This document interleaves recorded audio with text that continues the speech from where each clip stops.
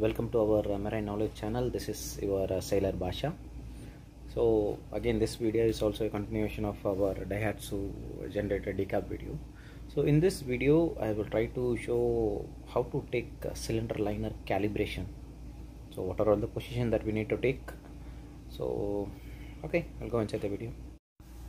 So now we are going to take the liner calibration. So we need to take two positions like port starboard and forward aft.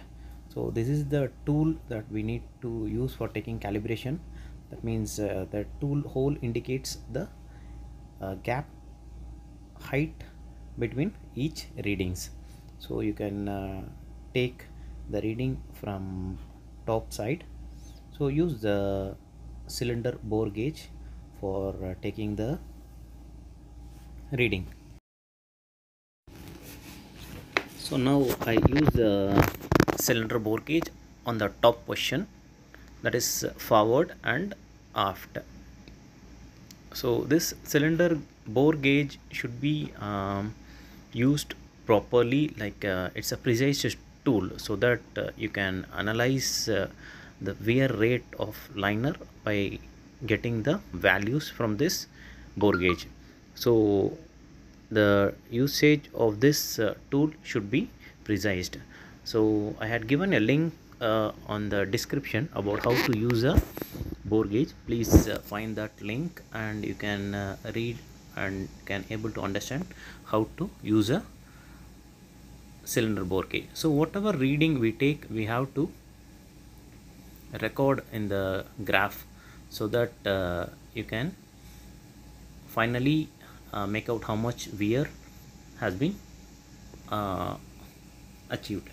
Like the wear rate of medium speed liner, like this is a medium speed engine, so the wear rate for this liner should be below 0.015 mm per 1000 hours. So that is acceptable. It should not be more than that. And once the liner reaches approximately 0.8 to 1% of the liner diameter, then the liner should be renewed. That is the thumb rule. So the next second reading I had taken for forward and aft. So next I am going to take the third reading. So the third reading will be on the bottom side. So always try to tie a rope on the cylinder bore gauge, so that even if the gauge get slipped out, it will be still in our control. It don't fall down the crankcase. So this is the third reading I am taking. Okay, so just fix it and tighten it and bring the gauge up, and then you can check the reading. So that means you have to take totally 8 readings. That forward and aft will be 4 reading and port starboard will be 4 reading. So you have to take total 8 readings for your calibration. So next I am going to go for the last, which is the bottom end of the liner. So always set to 0. Say if the bore is 290, set to 290, and then you can easily make out the wear rate exactly. So 290 plus whichever you are getting, that will be your reading. So now I am taking for the final last reading. So that's all. You just need to fix like this. So that means your gauge is properly fitted, and now you can take out the bore gauge out. So out and take the reading. So this is the last reading. See, it fall down, but still it didn't went down the crankcase. So okay, this is the last reading I took for the forward and aft. So next will be for port starboard. This is done, and next will be for the port starboard. So again, port starboard 4 reading I have to take.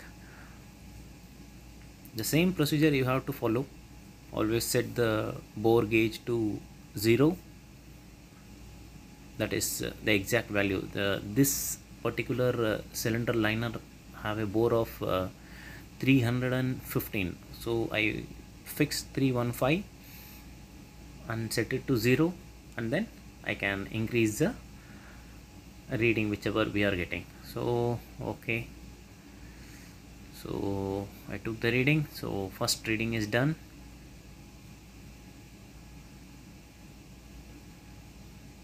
And then I go for the second reading. First reading, so next I go for the second reading again. For the second reading,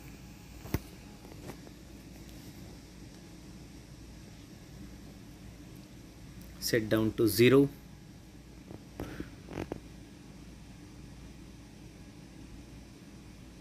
fix it. Okay, once it is fixed, note it down.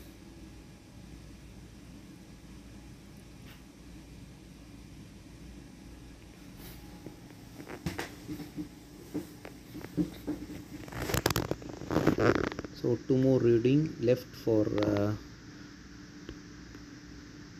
port starboard.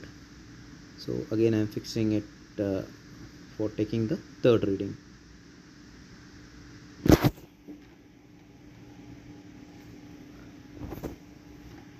So that this kind of readings will allow you to have an idea about how much wear is happening in your cylinder liner for every 1000 hours. Okay, now I am going to take the reading for the last. This is the fourth parameter, that is the last bottommost reading for the cylinder liner.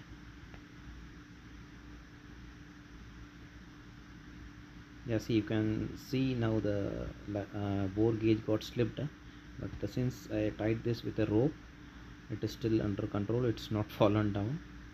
So that's all. The last reading was already in place. So I took total 8 reading. So this is how you have to take cylinder liner wear measurement.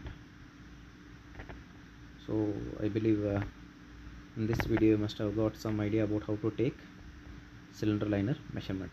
Okay, our job is done.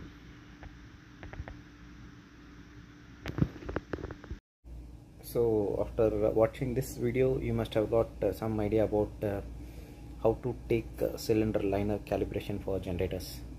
So if you have any doubt, please put in comment box or WhatsApp me. I will definitely reply you.